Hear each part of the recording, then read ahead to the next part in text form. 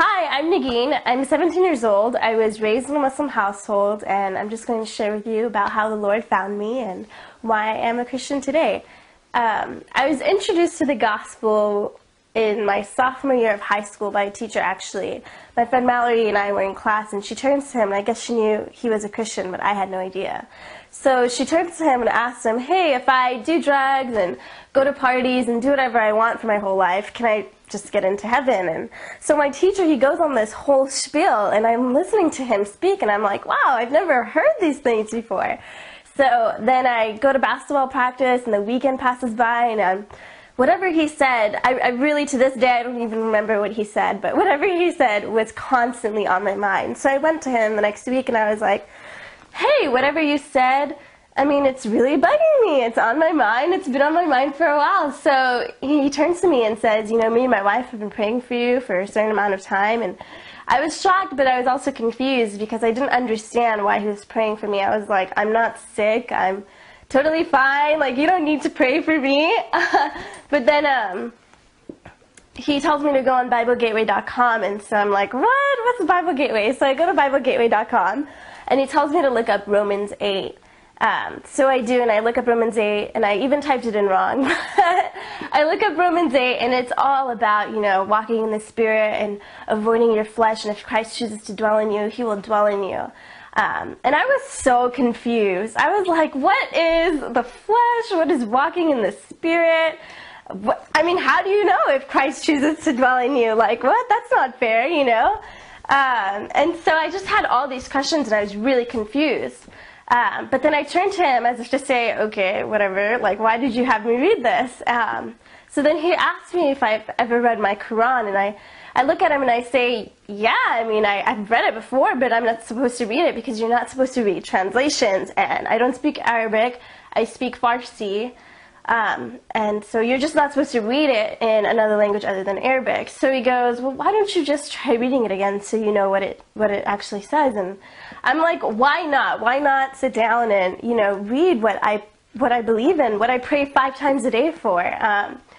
So I go back home and I bust out my Quran and I start reading it. And by this time I was a little bit older than the other times I was reading it. So I definitely got a different feel for it. And I definitely started reading it with, you know, just with understanding, and I just understood what I was reading. And so as I was reading, I started noticing verses that I've never noticed before. I started noticing verses about, you know, how men can beat their wives, and I started noticing other verses about just the violence and how I can't have Christians or Jewish friends. And I started noticing all these things, and I was wondering, like, is there an explanation for these verses?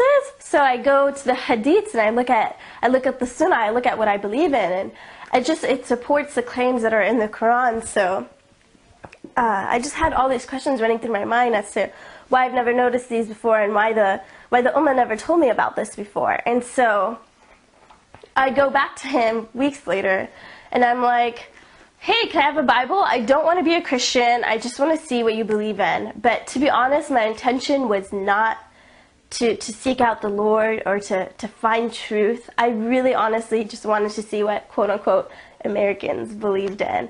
I found out later that was kind of foolish to think of. But, and so yeah, so he gives me the Bible and he's like, why don't you turn and read the Gospels? And I'm like, what is a Gospel? So he's like, why don't you read Matthew? And I'm like, where's Matthew? And he's like, it's in the New Testament. And I'm like, what? So he pulls it out and he turns to the New Testament, and I see the Gospel of Matthew in front of me, and I'm like, why is there an Old Testament and a New Testament? Why are there 2 books in 1 book? That doesn't make any sense. Why are there 2 books in 1 book? And so I was really confused. I didn't understand about, you know, God's old covenant. I just didn't know those things. I was never taught those things. As a Muslim, you're just not taught those things. So I look at it and I'm like, okay, I'll read it, but I just wanted to read it for fun, and I didn't want to read it to search out for truth or to look for God in any way. And so I went home that night and I read the whole Gospel of Matthew, and I took a piece of paper out and wrote every question I had down. If something didn't make sense, I wrote it down. And just about everything didn't make sense, so I wrote it down.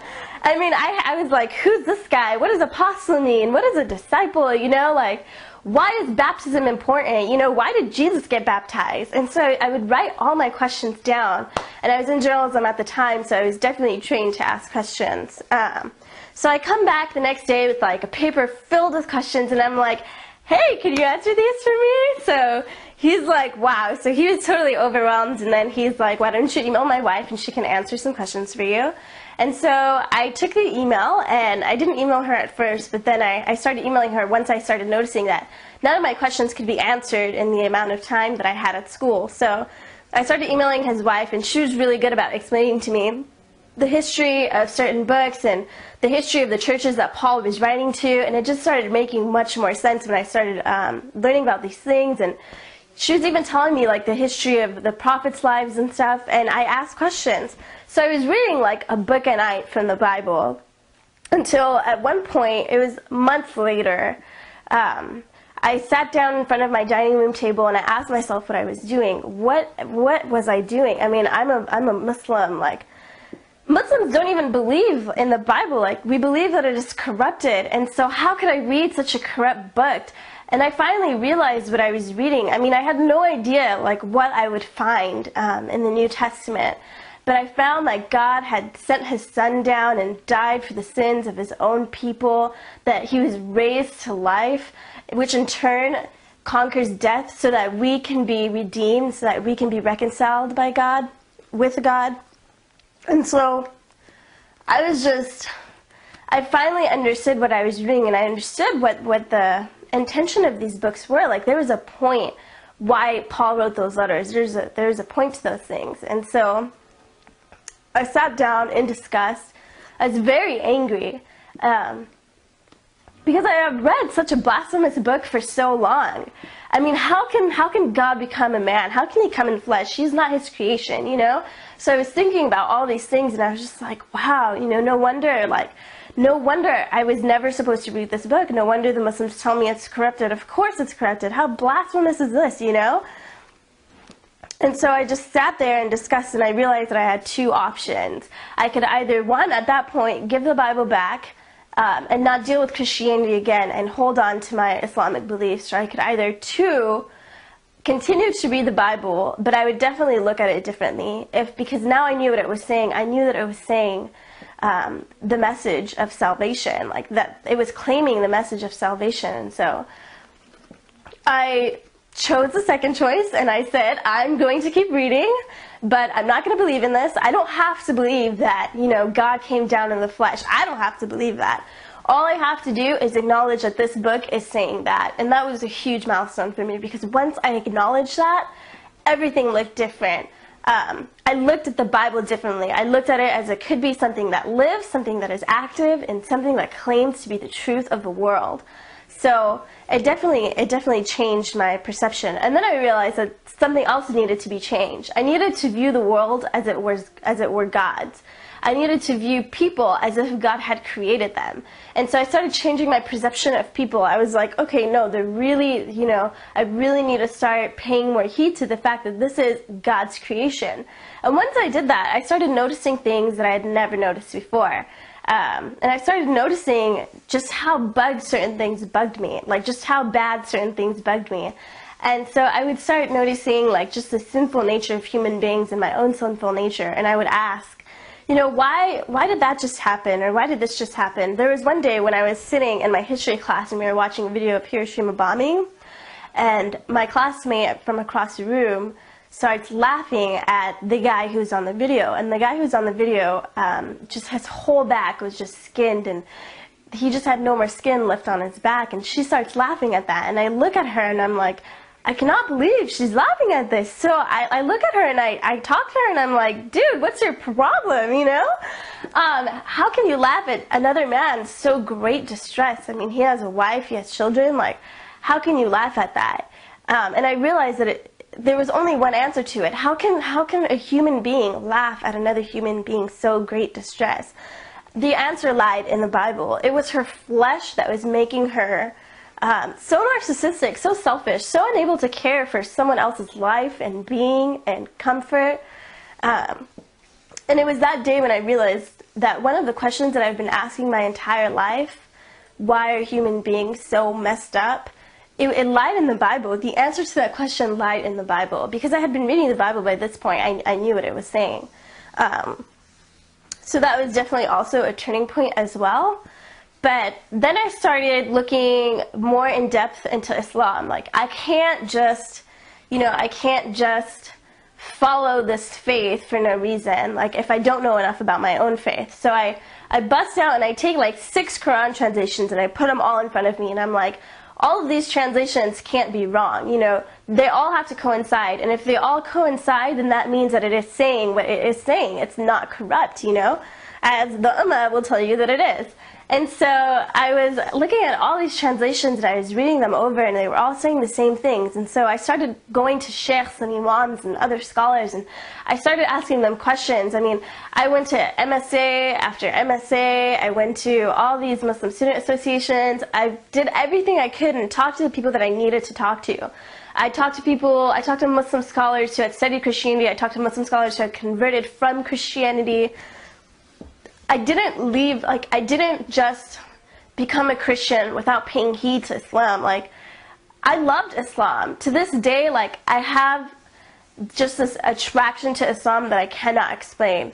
And so I decided I need to learn more about my own faith. So when I would ask them questions like, why does it say this? Or, did Muhammad really do this? Or, is the prophet really who you say he is? Why did he do this in this battle? And so I would ask these questions, and they would answer me, and some of them would say, yeah, I mean, you're right, you know. And so they would just acknowledge this, what I had found, and it was just crazy to me that they would acknowledge it. And some of them would say, you know, I think you have a psychological problem for asking these questions. And so I'd be like, okay, dude. And so I started asking Christians as well. I started going to, you know, different Christians that I knew. And my resources were so limited at the time because I couldn't drive. But, I mean, I just read every John Piper book on the internet. You know, I watched a billion debates. I can't even, like, sit down and go through all the debates that I've seen. And then I just called different churches. If someone gave me a flyer to a church, I went on the church and I called them and said, hey, you know, I'm thinking about Christianity. Can you come and explain some things to me? Or I would, you know, go online and read certain books. I read lots of Lee Strobel's books. I'm sure a lot of you guys have. I read lots of those books. But there's a point where I was like, wow, you know, if there really is a God in this world, then it can't just lie between Islam and Christianity. Like, he could be in any of the world's greatest religions. So then I was like, okay, I need to break down like every religion out there to see, you know, who God is. And so I go out, and I swear this is all the Holy Spirit, because I don't just read a whole bunch of books for fun. That's not me. But I mean, I was just going through book after book, and I was just going through like just resources. And if I had a question on things, like if I had a question on hell, I wouldn't just ask a random person, say, hey, do you know why God sends these people to hell? I would contact a professor at a Christian school who taught on hell and who wrote about hell in books and stuff. I would contact him and talk to him and email him and call him and say, can you answer this question for me? So I went to the right people who, like if I had a question on the resurrection of Jesus, I would go to a scholar who had studied on the resurrection of Jesus. I would make sure that my resources were the right resources that could answer my questions. That is very vital, and if you're going to go on a search for God, you do need to take heed to that. And so then I started breaking down every religion. I went to atheists, and I spoke to atheists and every belief system, and I went to a Buddhist temple, and I was just and ultimately all of that searching and all of that reading on different religions led me back in the same position. I was holding my Quran and I was looking at my Bible in the same confused look that I did in the beginning. And so I had the same questions in my head, and I was like, okay, I mean, it lies between these two. It just does. And it's not because Islam had somehow, seemed better than the other belief system or seemed more consistent than Buddhism or, say, Hinduism. I mean, at a logical standpoint or historical standpoint, Islam isn't as consistent as I would like it to be. But it was still there because I have an attachment to it. My whole family's Muslim. all my, distant relatives are Muslim. The country that I come from, like, that is a 99.9% Muslim country. That is why my Quran was still there, and that is why I still was confused about the Bible, because by this point, it wasn't a matter of questions, or it wasn't a matter of, is the Bible really true, is the Bible really consistent, is the resurrection of Jesus really reliable, is Jesus who he said he was, were these scholars just making things up, is Paul who Paul was in the Bible, in the New Testament, and it wasn't questions on hell or anything anymore. It was just, I was sitting there and I was like, I can't believe in this. I mean, I can't do this, because I was not born into a Christian family. I was meant to be a Muslim. I was born into a Muslim family. I was meant to follow Allah. I love the Ummah. I love Salat. Like, I loved everything about Islam. It was just so, I mean, it gave me a balance between being an Afghani and being an American. Being Muslim was my balance. I loved Islam. Even to this day, I have such an attraction to it, and I have to remind myself that it is false and not true.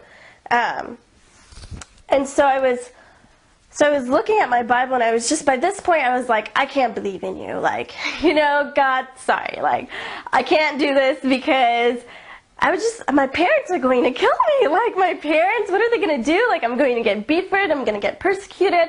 I'm never going to get to marry a Muslim guy. And all these thoughts went through my head. And so Ramadan came around, and I was just like, I'm going to put the Bible aside. Like, I'm just going to devote myself to Allah this month. I'm just going to do what I need to do. Like, it was kind of almost like a last-ditch attempt, because I so desperately wanted to be Muslim. I so desperately wanted to believe in something that was a lie, because it gave me everything that I was set up for in life, everything that my parents wanted. It would make my, parents happy. It would make my brothers happy. And so I just tried to devote myself to Allah. I prayed way more than 5 times a day. I did every Fajr Salat and every Sunnah Salat. Like, I did every Fajr, Asr, Maghrib, Aisha. I did, the Fard ones and the Sunnah ones. I did everything that I can so that I could have a relationship with Allah. I was learning how to recite the Quran in Arabic. I was reading like Surah An-Nas and all these different things. And I was going to Muslim parties, and I was going to Muslim classes. I would go in Belief in Allah classes every Sunday night. I did everything that I could. I surrounded myself by the Muslim Ummah, and I even prayed at school. Like, I would go and do wudu in the girls' bathroom, and girls would be like, what are you doing, And I'd be like, this is just kind of what you do when you're Muslim. And so I would explain to them these things, and I would even pray Salat. Like, when my teacher was teaching, I would go in the back room and I would pray Salat. So I just tried so hard, to learn as much as I could about Islam. And I tried so hard to make it fit into my mindset, and to just say, no, this is the truth. But Eid al-Fitr came around, so everyone knows it's like the biggest Muslim holiday. It's one of the biggest. And we were celebrating the end of Ramadan, and we were at my aunt's house, and everyone was just praising me, like, oh, Nagin, you did so well. We're so proud of you. We're so excited that you did so well, and you're praying all these things. We're so excited. You're becoming just this great Muslimah, this great Muslim woman. And I looked at them, and I'm like, oh, thank you, And so I was sitting there, and by this point, the spiritual battle was insane. I mean, it was insane, to the point where I would wake up in the middle of the night and ask myself, like, how come I don't know who God is? Like, how come I don't have a truth yet? Like, I've studied so hard. I've talked to so many people. I've snuck out to churches, and I went to mosques, and I just did Jummah prayer after Jummah prayer.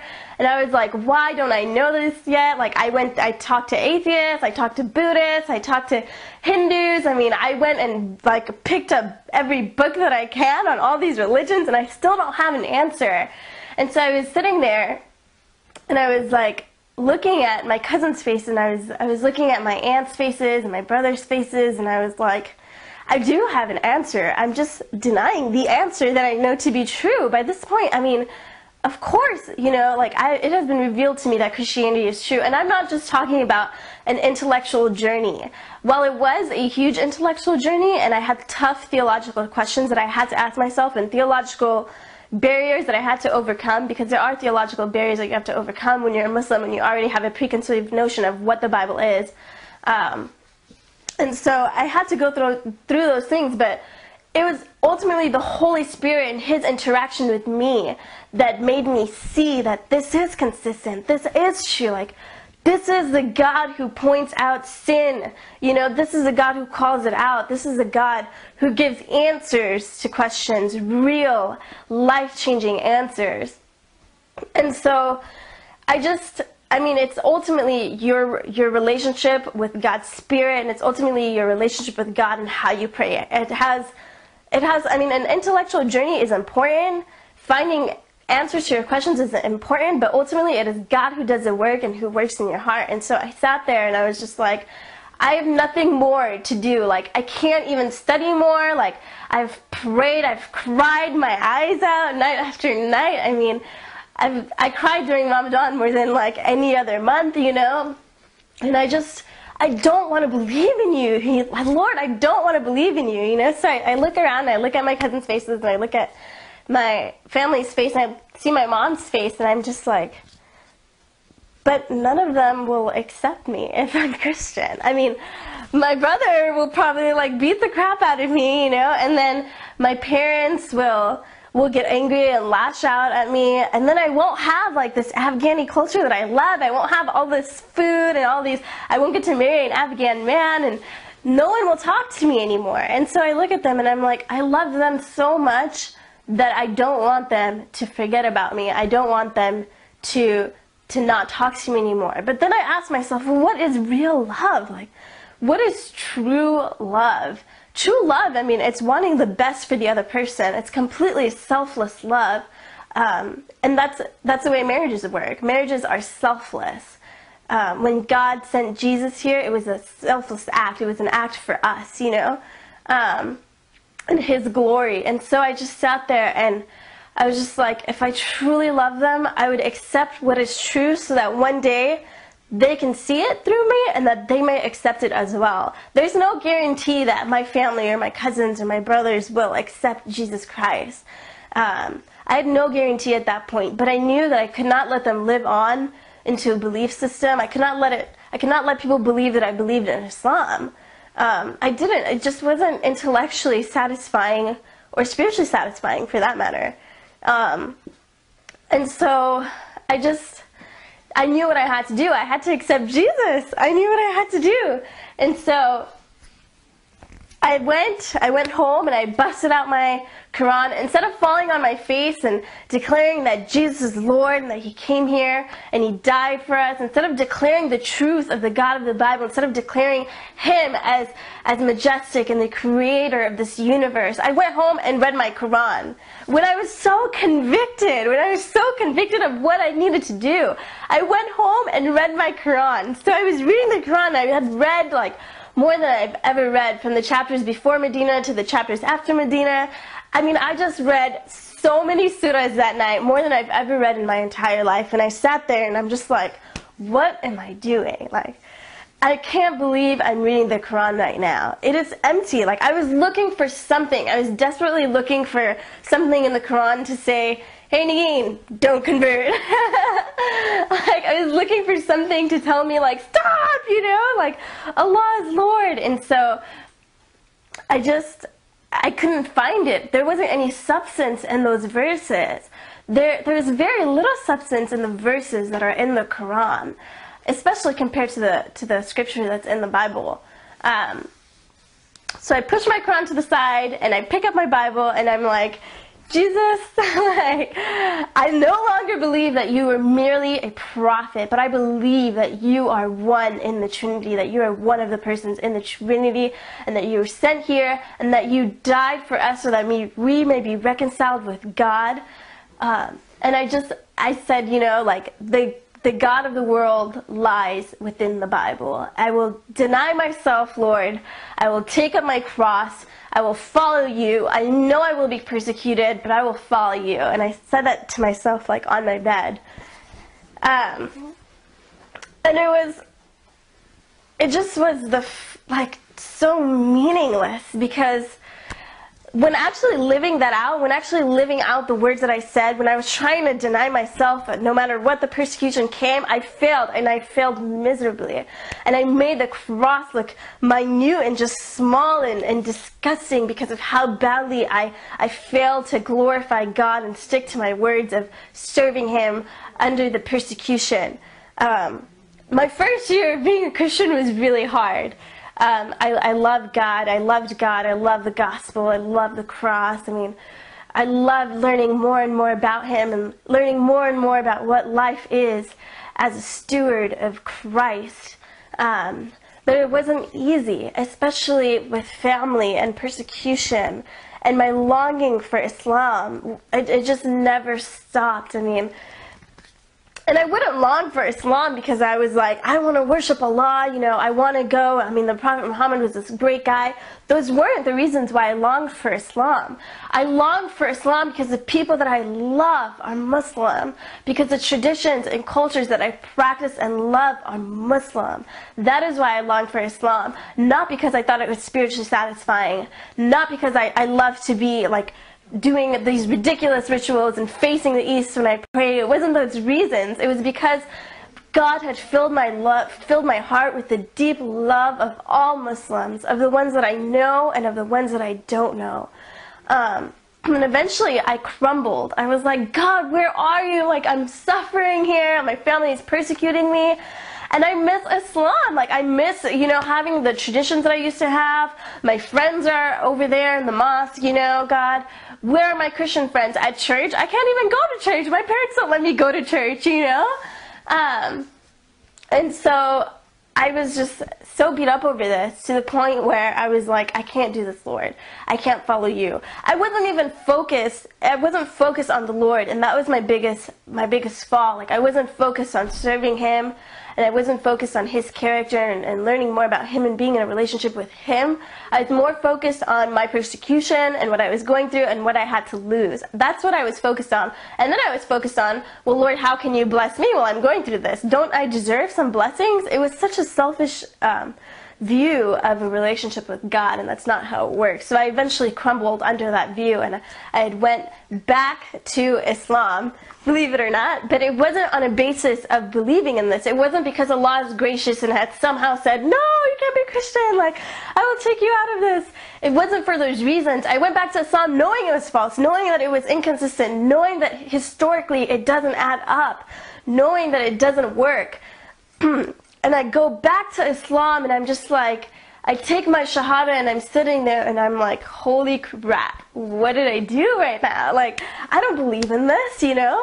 And so I go, and the more I'm in the ummah, the more I'm trying to force myself to be a Muslim, the more I'm trying to just completely change my mindset and forget everything about Christianity, because I wanted these things that Christianity couldn't offer me, these petty things like a Muslim wedding. And so but there was a point where I started noticing, like, wow, like, I'm really doing this pretty well. Like, I'm forcing myself to believe in this, and it's working. I'm actually growing a little bit of faith in Islam. I'm starting to look at it and trying to do everything I can to make it look consistent and make the prophet look like a like a morally good prophet.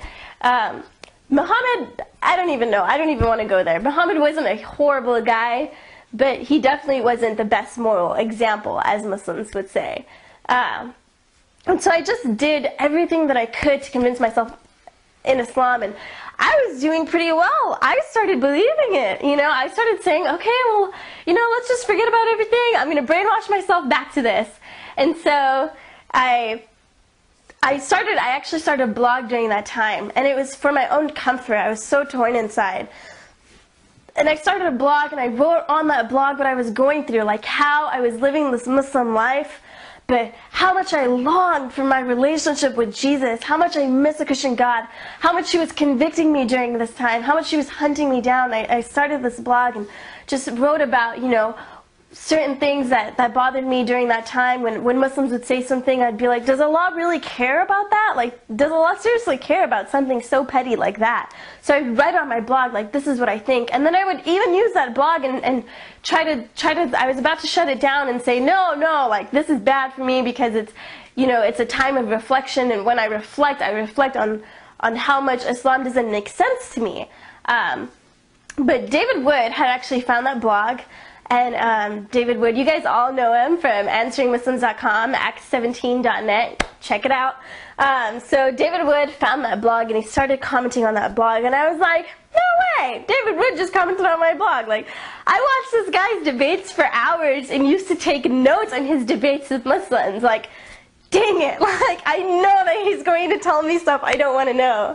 And then I was speaking to Nabil Qureshi, his partner in the ministry. I was speaking to him through email. And he was very patient with me. He didn't lash out and get angry at me for going back to Islam or get angry at me for deserting the God of the universe. But he's very patient and understood what I was going through and understood why I was feeling the way that I was feeling. And he shared a little bit about his own experience with me, and it really encouraged me. And so I was speaking to David through the blog a little bit, and he was just, going into things that I didn't want to know. Like, he was definitely putting truth in my face. I already knew it, but I didn't want someone to confront me with it, especially not someone who I've sat down and watched for hours. And then, so I was just going about my days. I mean, at this point, I even started wearing the hijab to school. I did everything I could. Like, I did everything I could to just be Muslim again. I had gained all these wonderful new friends. And so David Wood told me to watch a show that him and Sam Shamoon were going to be on called Jesus or Muhammad. And so I'm like, okay, that's really cool. Like, I could use that show right now, Jesus or Muhammad. And so I skip out on my belief in Allah class, and I sit down at my computer, and I'm watching Jesus or Muhammad on abnsat.com. And so I'm like, wow, like, I already know these things, but David and Sam were just putting it in my face and putting it in all the viewers' faces. And I was just like, okay, I don't want to listen to this anymore. I know the truth about Islam. I know the truth of who Jesus was. I can't handle this. I can't handle this. So I sat back and I was like, why can't I handle this? Because I'm acknowledging and I'm supporting something that is so wretchedly false. And it was then that I was like, I can't do this. Like, I can't support something that I know is false and that is the cause of violence in the world and other atrocities. I couldn't do it.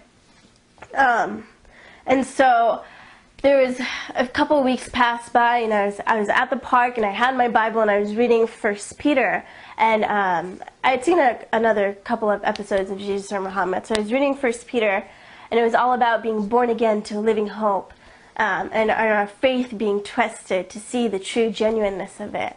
And I've just been so convicted of the wrong that I've been doing. And I've had like a couple of dreams, that Jesus didn't come down in my dreams, but they were just dreams of, showing me that I did miss the God of the Bible. I don't want to get into it because I don't want to say that those dreams like somehow brought me back to the foot of the cross, because they didn't. I never really had a huge dream experience of God saying, Nagin, believe in me now. And I used to get angry when other people did, because I was like, I didn't have a dream, And so I don't want to get too into those dreams. But they definitely, when I woke up, I was definitely reminded of the truth of the gospel and the truth of who God is. And so I was sitting there at the park reading 1 Peter, and I was like, I can't do this anymore. Like, I can't do this. Like, I love Islam. Like, I love it on a superficial level, if that makes sense. But I can't believe in it. Like, I miss you, God. Like, I miss being in a relationship with the God who is alive, who is active.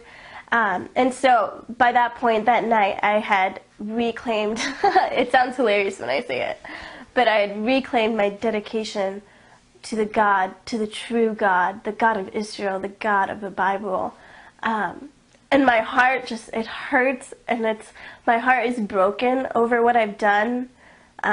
Just how much I've made little of the cross, how much I've shamed the character of His saving grace, because it really is saving grace. I don't want to cry now, but I mean, I made these Muslims around me believe that God didn't really save me, that, you know, I just want to be Muslim again. How badly I've damaged the view of what the cross can do for a Muslim to my Muslim friends. And it breaks my heart. But the only way to make that right is to, from here on out, proclaim God through my actions each and every day, and each and every day follow Him and follow His footsteps, and tell the Muslim world that I do believe in Jesus Christ as Lord and Savior. And that is the only way to make it right. And I have to say that even now I still struggle with Islam, and I just feel this attachment to Muslims and this attachment to everything that I knew and everything I practiced. I honestly believe that what I feel is very godly and very it's just there for a very important reason. It is there because I know that my life is to minister to Muslims. It's to share the truth of the character of the Lord, who didn't leave me when I left Him. That is who God is. Who even through all my crap, even through all my bull crap, He turned my face towards Him, and He doesn't need me. He can just use any other vessel that He wants, any other person that He wants. He doesn't need me. But I prayed to Him and I asked Him during that time, I was like, if you are true, don't let me go. And He answered that prayer. He heard my prayer and He answered it. And I just want to say that I've left so many things out, so many different experiences out, so many different things out, so many ways that God's hand has reached down in my life. I've left so much out. I cannot even begin to describe to you how awesome God is, how glorious He is, what the character of God really is. And I'm just excited to learn more about Him in the future and be obedient to Him, because true confession in Jesus Christ isn't about saying that I believe in Jesus. It isn't about words. True confession is about obedience, and it's about trusting Him in everything. And I pray that my life can really show that. And I do this for all the Muslims who are watching this. I'm doing this for you and everyone who's just having questions about God. And I'm doing this for those who believe in God and who have an awesome faith in God. I'm doing this for you as well, so that you can see the character of the Lord and just how mighty He is.